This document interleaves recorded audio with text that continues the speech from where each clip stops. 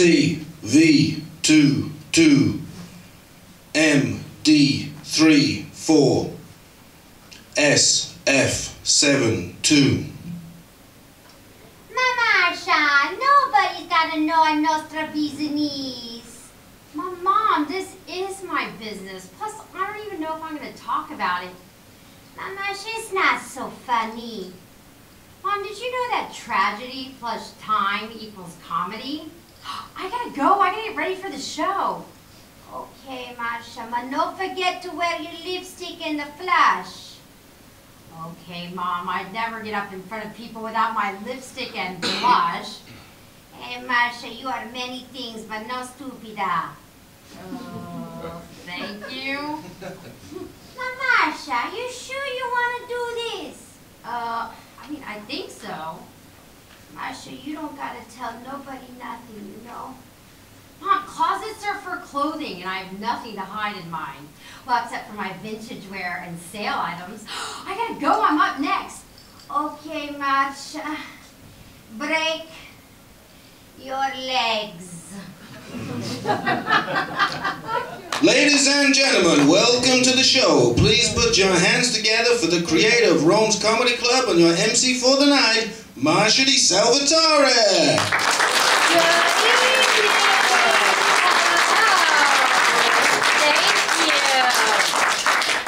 My name is Marsha Josephine De Salvatore. Marsha, because my mom liked the way the R sounded on her tongue. Marsha. Marsha. Marsha. She liked rolling her R's like hippies like rolling their joints. Josephine is actually after my grandma, Giuseppina. But in Italy, Giuseppina becomes juicy. So this is what that would be like in America. Hi, my name is Juicy. You didn't get that? Juicy. Sorry, you need me to repeat that? Juicy. I would have rocked the porn industry with that name. De Salvatore, I actually learned how to pronounce living in Italy. Because roll call in America was, De Salvatore? De Salvatores, is she Mexican? And if they were African American, De Salvatore, hey. So I'm from Cincinnati. Yes, the reaction I normally get is silence. But I love it how Italians try to make sense of it and they're like, ah, ma Cincinnati, Cincinnati.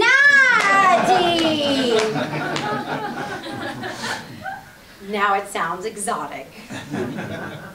So my parents are from Calabria, which means my mom speaks a broken English and doesn't know how to mind her own business. She loves calling me, and when my roommate answers, is Marsha there? No. Okay. Tell her I'm her mother.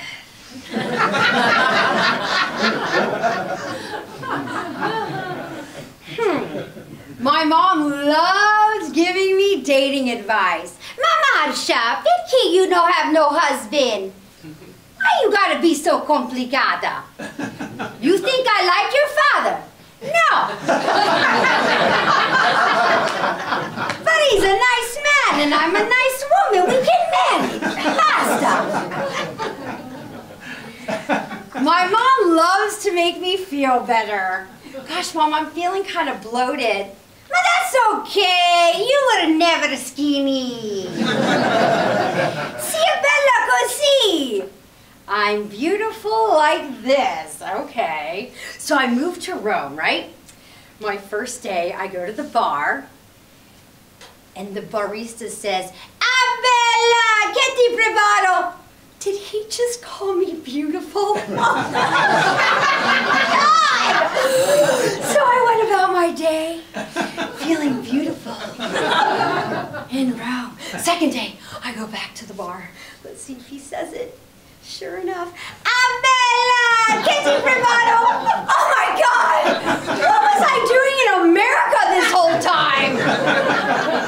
Nobody in Starbucks would ever call you Bella. So I went about my day feeling beautiful.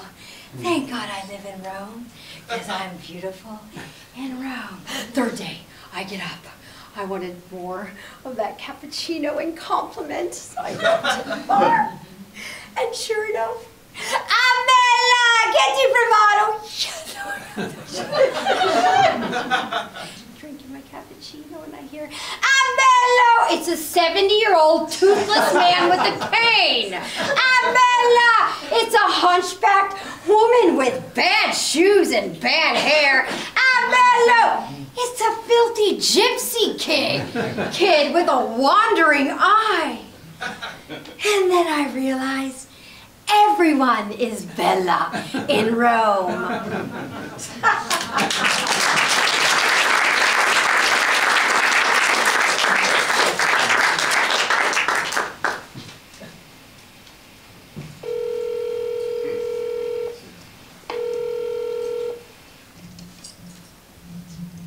MD33 CV32 LT65.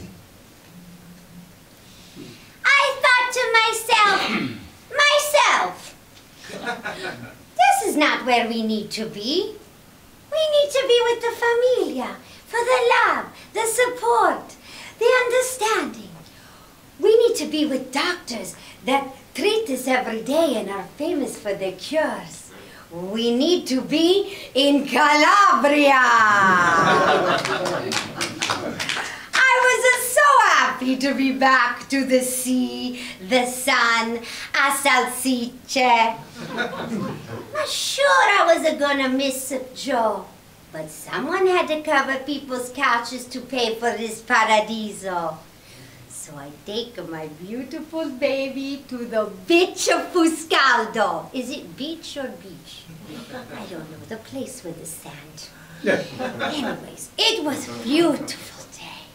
There was my mother and my sister, and we were waiting for Giuseppina, my cugina. Ma not Giuseppina the lawyer, no. Ma no Giuseppina the bella, no. Giuseppina with the big mouth. They say when she was a child, they dropped her on her head, and that's why she's a chota. Crazy. I think it's because she doesn't think before she moves her mouth. She has a terrible husband and no children. She says it's his fault. I think it's hers. Anyways, doesn't matter. Oh, beautiful day. There's a little bit of breeze. And Giuseppina arrived with the lasagna for the lunch. She stops in front of my baby and says, "Ma chi sta la bambina malata? Non è mostruoso come immaginavo." She said, "This is the sick baby. She's not a monster like I imagined." Now there's a bitch on the beach of Fuscaldo.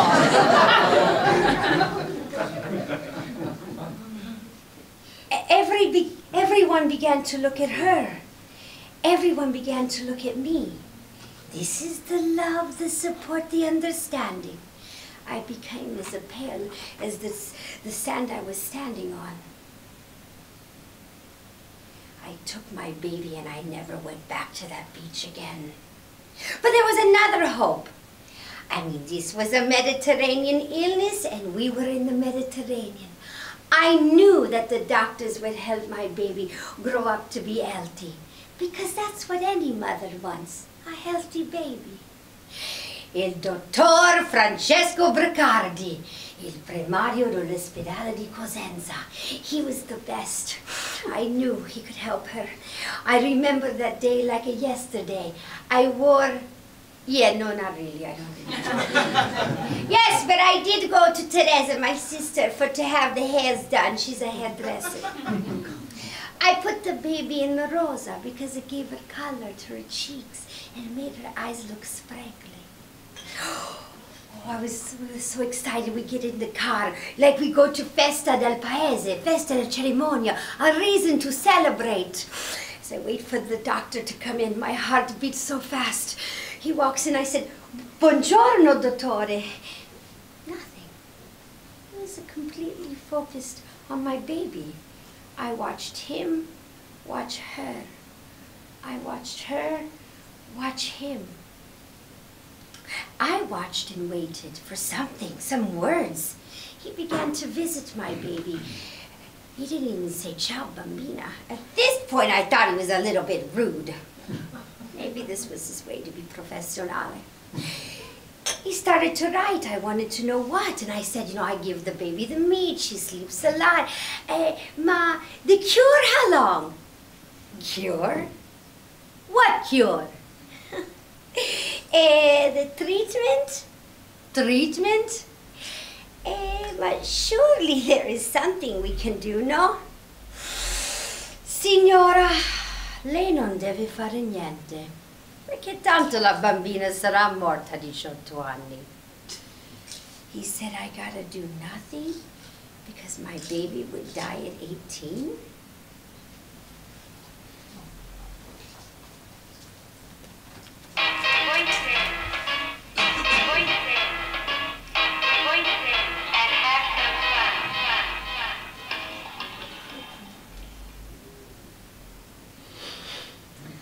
When I turned 18, I wanted to call that doctor and say, "Hello!"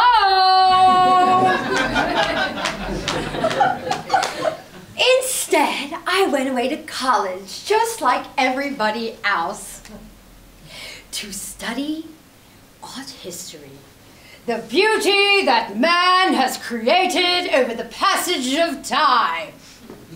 I was so excited my first day of drawing. My professor was completely blown away when he said, "Wow, drawing is really not your thing. But I love the way you use color. Have you ever thought about a career in fashion merchandising?" I wanted to kiss that balding academic man. Because through my errors, I had discovered my career path. I would make the world a more beautiful place, one cardigan at a time. I mean, I had always loved fashion. I'm Italian. Design and vanity are in my DNA.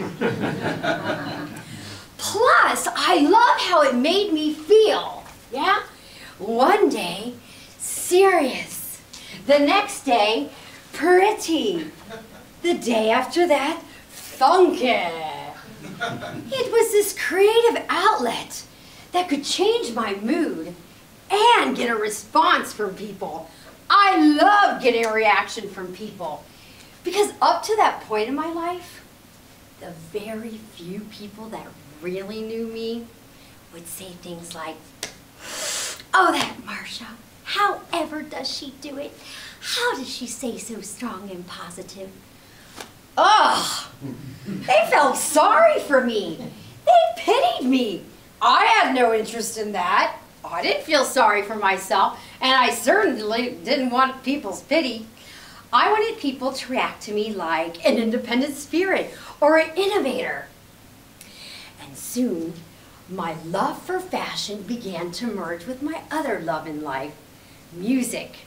It was the 80s and 90s, and I discovered the more outlandish I dressed, the more of a reaction I got. They weren't based on my blood counts. They were based on the fact that I had the joie de vivre to dress like Cyndi Lauper. I had the balls to put on an ensemble worthy of any member of The Cure. And I had the taste to put on Poochie, just like Delight. I took risks. One day gothic, the next day punk, the day after that retro. Life was already too serious, but not fashion.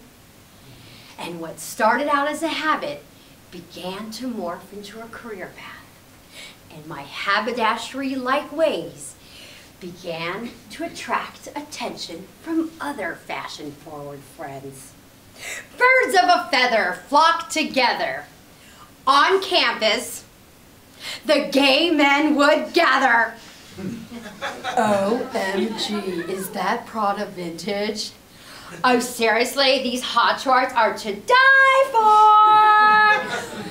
Can I borrow your boa for tonight? By the time I was 18, I had a gaggle of gay men that I called friends. They weren't like the other men that I had known up to that point in my life. These guys were free, fun, and frivolous. When we'd go out dancing, we'd dress each other up in wild outfits, and with the music pumping, oonch, oonch, oonch, oonch, oonch, oonch, oonch, I would let myself go and live in the moment. I didn't think about the blood flowing through my veins, just about the music pumping, and I did my thing. There was no illness in a nightclub, except for that sad white man trying to dance. Whew, now he was someone to be pitied. It was a great time in my life. I get gussied up, bump and grind twice a week. But then in secret, I get poked and prodded twice a month in hospital. I led a double life.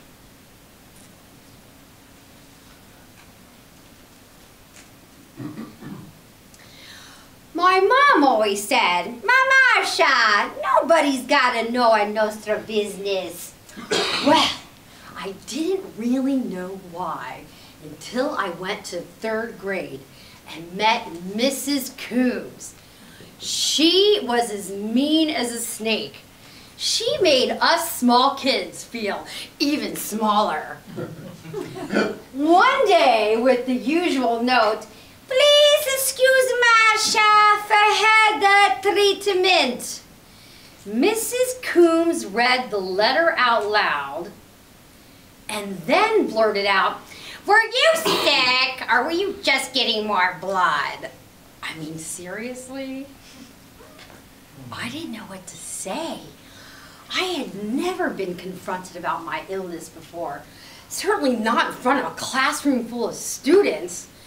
All the kids around me had eyeballs as big as saucers. They were amazed. And then their faces started to turn, well, I didn't know how to describe it when I was 10, but I do now, freaked out. And if their faces didn't say it all, their reactions did, because of course nobody wanted to sit next to me in the cafeteria or play with me at recess. Nobody wanted to be next to the girl that got filled up by other people's blood. Oh. But sure enough, the next day, my mom in a fury with a few choice Italian curse words, a stronza, ma che cazzo stai a fare, veramente? Tratti la mia bambina così mo li faccio vedere io. She set the school straight and told them never to mention my illness again. The principal was nice enough to talk to my class and tell them I was just a normal 3rd grade girl that had nothing to be afraid of. That I liked kickball and hopscotch, read Judy Blume books, eat Jell-O pudding pops, and drink Tang. I was just a normal 3rd grade girl wanting to be accepted by other 3rd grade girls and boys. That seemed to do the trick.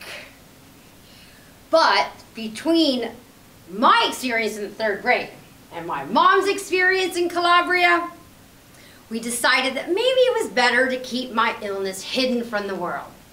And so I began to live a double life, like Clark Kent. One day he was a journalist at the Daily Planet. The next day he was flying off in his spandex, spandex, spandex. One day I was a normal kid in elementary school. The next day I was flying off to exotic places like South Jersey, Baltimore, and Philadelphia. But only in a cotton poly blend and hospital to hospital.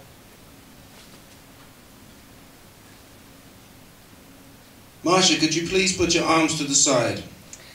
When I was 16, I had to participate in a research study project at the National Institute of Health. Turn. I had to stand naked in front of 11 doctors. Turn again, please. Yeah, that's 22 eyeballs staring at me like a piece of scientific meat. Ugh. Turn. Analyzing every bone in my skeleton. Turn again, please. Observing my developments. Raise your arms above your head. I felt vulnerable, not to mention chilly. Please turn around. Oh, for God's sake, can I put my pants back on? Gosh, as if a week at the NIH wasn't bad enough, having to keep it a secret was even worse. I couldn't tell my friends, not even my friends. Oh my God, how was your trip to Florida? Why aren't you tan? It rained all week. That sucks. Well, never mind that Florida is the sunshine state and my friend's a little naive.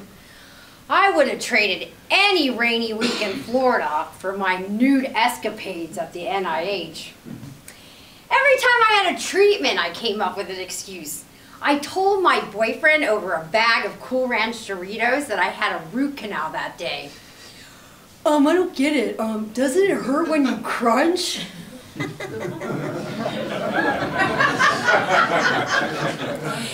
anesthetic hasn't worn off. Oh, looks like we better hurry up and finish the bag. I would use every excuse in the book. Stomach ache, backache, neck ache, menstrual cramps, leg cramps, sniffles, sneezes, bugs, viruses, pneumonia, back pain, growing pain, Ebola, mad cow, you name it, I had it. And the list was a mile long. But no one ever questioned me. One treatment resulted in me turning jaundice. Oh my God, I'm yellow. That's okay, Marsha. Little sunshine, everything go away. A little lesson in color mixing and skincare. Yellow and brown make green. I turned green. Like Luck of the Irish green. Like a cuter, slimmer version of the Incredible Hulk green. I don't even look good in green. I'm more of a mauve. Anyways, years later, when I came out to my friends about my big secret, they all said, "Oh, is that why you were chartreuse at your birthday party?" I was more of a seafoam green, but okay, whatever. In college, I had a reaction to my treatment that left me pumped up with steroids and antihistamines. I go back to my college apartment. All my roommates were doing bong hits. Where were you? Want a hit? I was at the library. No thanks. Looks like we were all under the influence of drugs that day. When I moved to Rome, I had to have a 24-hour heart monitor put on. Routine check for patients like myself. Unfortunately, I looked more like I was on a kamikaze mission with bombs strapped to my chest. Lucky for me, I have a flair for fashion. I knew exactly how to layer my look as to not raise suspicion. Unfortunately, the machine had an almost inaudible sound that most people couldn't hear. Except for my roommate, Daniela. Do you hear that? Oh my God, what's that noise? Where is that coming from? Daniela started turning off every electronic device in the house. Meanwhile, I sat there like a silent liar because secrets had to be kept, even if poor Daniela was losing her mind. But I was losing my mind because the more secrets you have, the more lies you have to tell. The more lies you have to tell, the more attached you have and everything being hidden. And then suddenly the lies start coming fast and furious and they start layering one on top of another. Then you realize, oh my God, there's no going back. And then you have to remember all the lies that you told in the first place. Wow, what energy. Where in the meantime, I would just put on my happy face. Great, fantastic, great. But inside of me, my secrets were only making me suffer.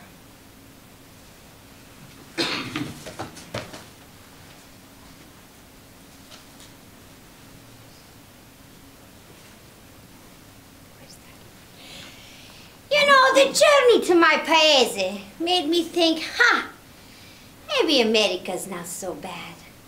So I take my beautiful baby back to Cincinnati. But having a sick baby in a foreign land is no take the cake and walk it too.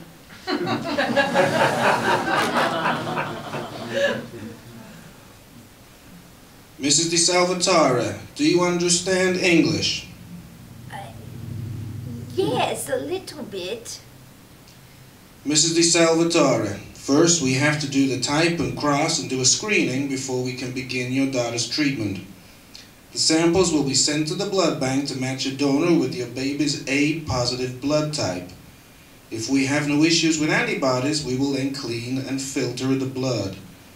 The blood will be returned here to the hematology clinic and we will begin the 12-hour process. And in order for your daughter to thrive, we will repeat this once every 3 weeks. Do you have any questions? No, thanks.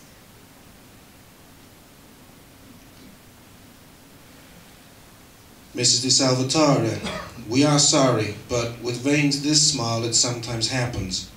We need to try different locations on her body where the veins won't rupture. When there are issues with intravenous lines, our last resource is usually the cranium, so we will try there.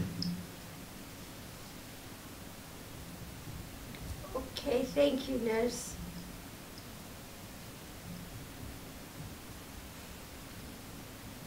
Mrs. De Salvatore, we usually like to tell caregivers the risks involved in this type of treatment. There are autoimmune hemolytic anemias, hypersplenism, iron overload, which attacks the liver, kidneys, and other vital organs, heart disease, thromboembolism, and bone deformities. Mrs. De Salvatore, is there anyone we can call for you? No one.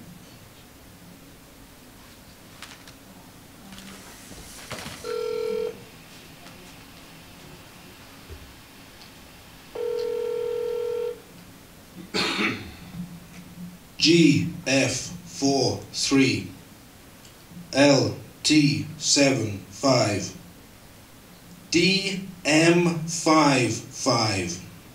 Ding, ding, ding! We have a winner! DM55. I'm DM55.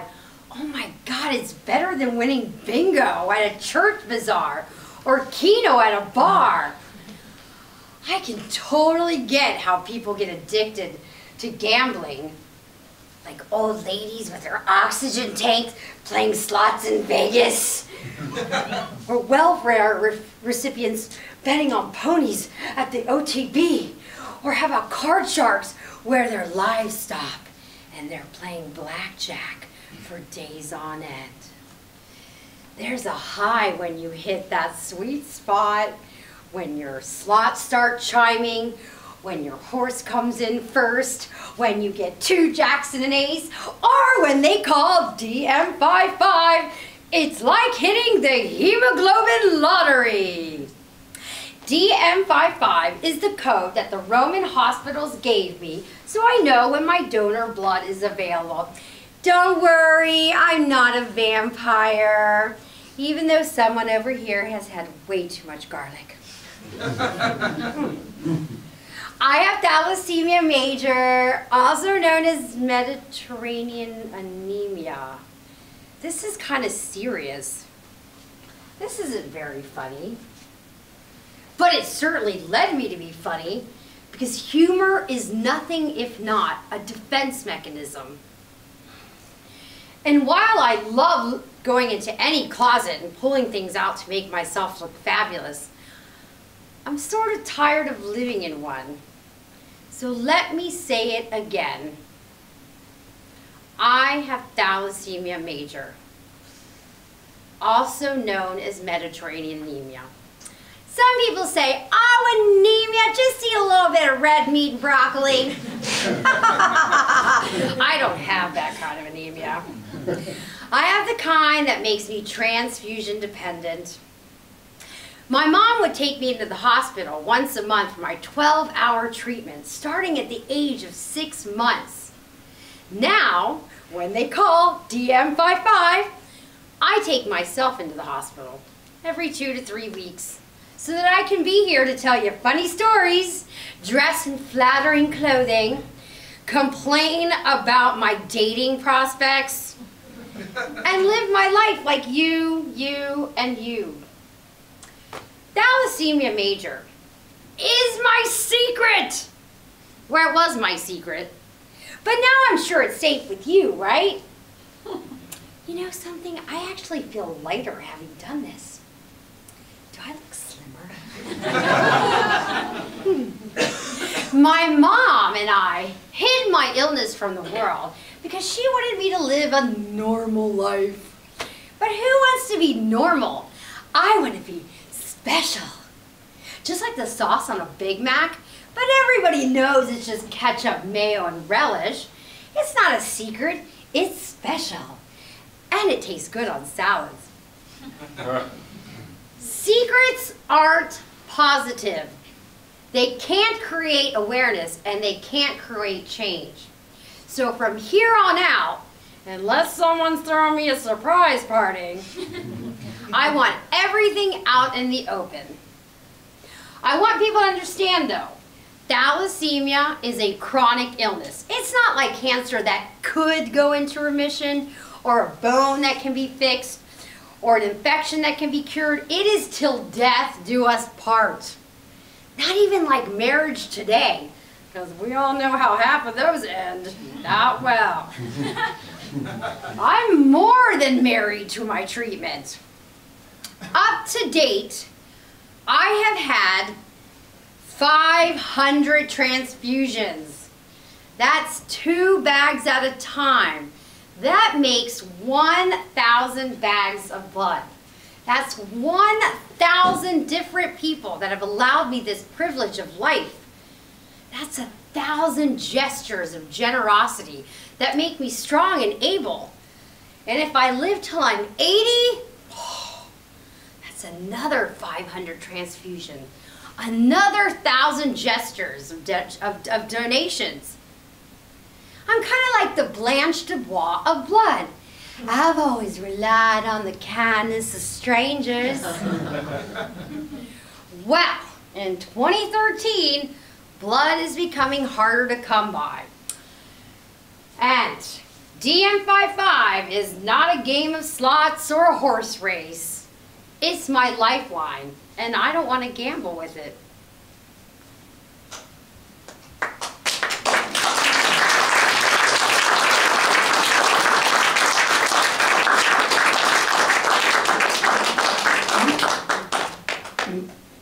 Mom, I called the Centro Trasfusionale, but I'm not on the list tomorrow. Marsha, you sure you hear okay? You know your father can't hear. In fact, no one in his family can hear very well. Dad, Dad hears just fine. He just doesn't want to hear you. Cosa? I can't hear you.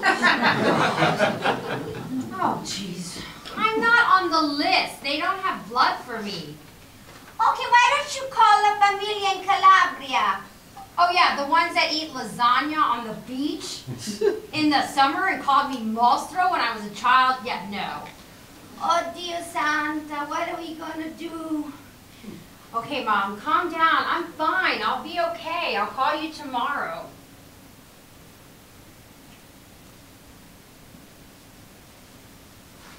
Gosh, now I need to calm down. Well, if I don't have blood, I can't go to Maria's fancy cocktail party. If I can't go to Maria's fancy cocktail party, I can't wear my new Betsy Johnson dress. If I can't wear my new Betsy Johnson... Wait a minute, this is not a fashion emergency. This is serious. If I don't have blood, I can't live. Yeah, I want my treatment. No, I have to have my treatment. I need my treatment. I mean, some people say things like, oh, what about some Bikram yoga, herbs, vitamins? Yeah, fuck that. No,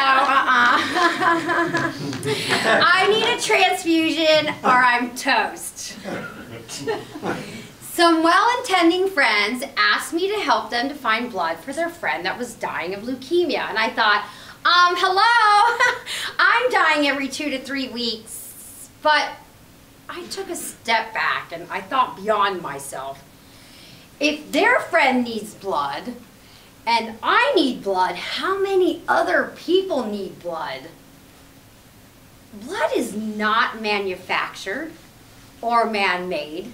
You can't get it from a stone. It's only given by generous donors. So I began to think, maybe it was time to beat my gambling odds and not rely on the kindness of strangers. And while I no longer lived in my closet was no longer for harboring secrets. It was time to just be proactive and ask people, can you donate? Will you come to my blood drive? See you at the Centro Trasfusionale? When I was open, people were open. Yeah, I'll go donate. Great! Oh, but wait, there are rules. Have you been to Asia or Africa in the last 6 months? Have you taken any antibiotics or illicit drugs in the last week? Have you been whoring it up lately? Because if you say yes to any of these questions, you can't donate. Some of my more interesting friends have been turned down. Looks like I'm going to have to find some people who are fear-flying, drug-free, and frigid. I do hear, oh my God, I'm afraid of needles. The tribal tattoo on your arm, did that hurt? Yeah, get your ass to the Centro now. Seriously. Oh, I'm going to need a costume change for this next bit. People. Blood donation is a serious thing. I think I need to be more serious. No, I can't see. It is a serious thing. Every year, the world blood supply is steadily dwindling because 90% of that is based on voluntary, unpaid donations. But who is it that needs this blood? Not just me. Cancer patients need blood. Pregnant ladies need blood. Any run-of-the-mill surgery needs blood. Car accident victims sometimes need more than one transfusion at a time. But you're asking yourself, I'm sure, but who is it exactly? Well, let's do a little exercise together. I want everybody to turn and look to the person to their right. Look at them. No flirting. I want everyone now to turn and look to the person to their left. Great! And I want everyone to turn and look to the person's back of their head. I don't even know what I'm saying. Let's just do this easier. 1 in 4 person in this room is going to need a blood transfusion at some point in their lives. That's why blood donation is fundamental. Not just for me, for everyone.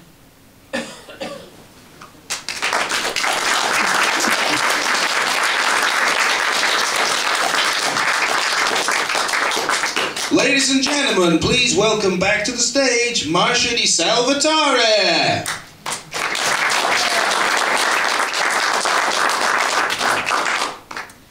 a typical day teaching English in Rome. My name is Marsha. I'm a teacher. I'm American and I live in Rome. Dunque, questo ho studiato ieri. Aspetta un attimo. I am Paolo. I live in Rome and I'm an office worker. I am Teresa. I have 25. I live in Rome. I have a boyfriend. And I am a car. Allora, che cazzo devo dire? Mica parlo inglese, io parlo romano. I am Massimo. I live in Rome. I am a driver. Okay, let's describe our house. I live in an apartment. It has 1 bedroom, 1 bathroom, 1 kitchen. Dunque! Ho studiato cosa ieri.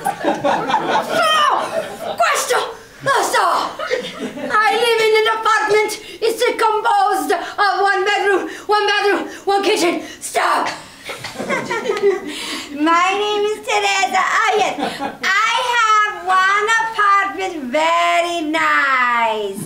I live with your mother, your father, and your sister. I have 3 cameras, very nice, and 1 chicken, very big.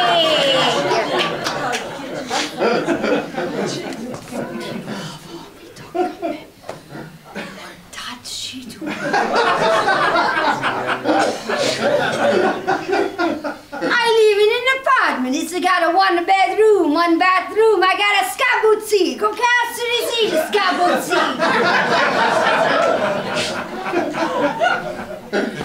As you can see, I teach a lot of characters. But I guess we're all characters. Then I think about me and the fact that I have a blood transfusion every 2 to 3 weeks. How many characters have donated to me? I mean, I have different bits of different people flowing through my veins. I could be a Jewish lawyer, part Chinese tailor, part Irish drunkard. I could be a foot model, a physicist, or a fantastic oboe player. You could say I'm a mentally sane girl with multiple personalities. And now some of them would like to come out and say hi. Oh, I do ever so much love donating blood, but for the longest time I couldn't donate because of the whole mooka pots of mad cow. But I do say that in the UK I even have my own pin that says I'm a donator. Oh, it's just absolutely fantastic. Girl, you know what I'm saying? My baby daddy, he's got some illness. It's called sickle cell anemia, and I want my baby daddy to live, so I'm going to give him a little piece of myself. You know what I'm saying? So I give him, I donated blood, and I feel good, and I know he's living because of me. You know what I'm saying?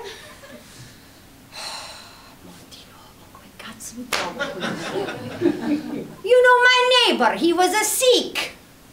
I wanted a giornata free. So I go and I donate the blood. So I stay home and I watch the Partita della Roma. You know what I gotta say? My neighbor is alive. I feel good. Hey, Forza Roma!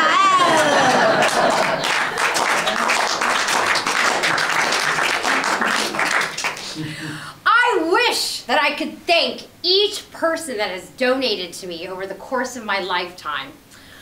But unfortunately, I can't really write 1,000 thank you cards. And I certainly don't want to lick 1,000 envelopes.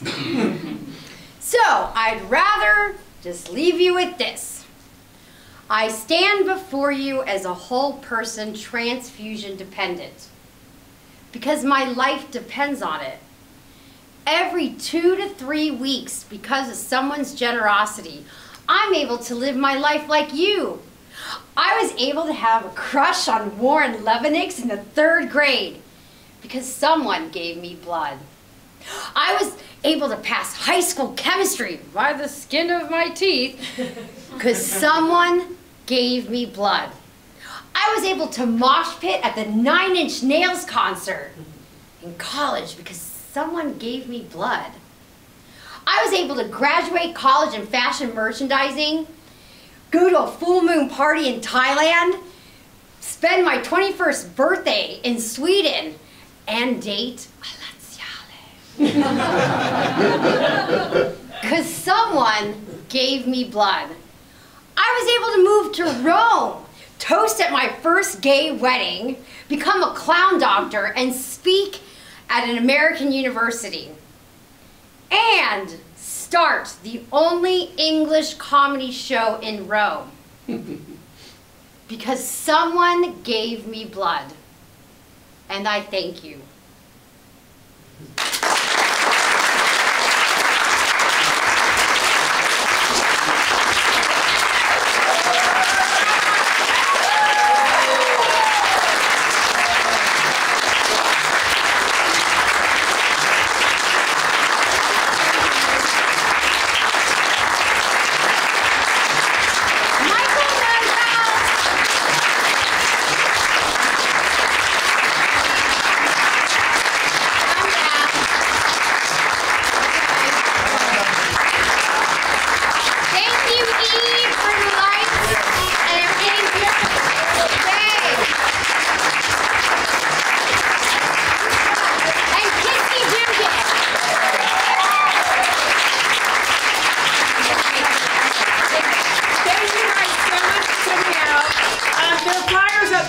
And we have 2 volunteers from the Federation and Association for Donators of di Sangue in Italia. So it's very, very easy to donate blood.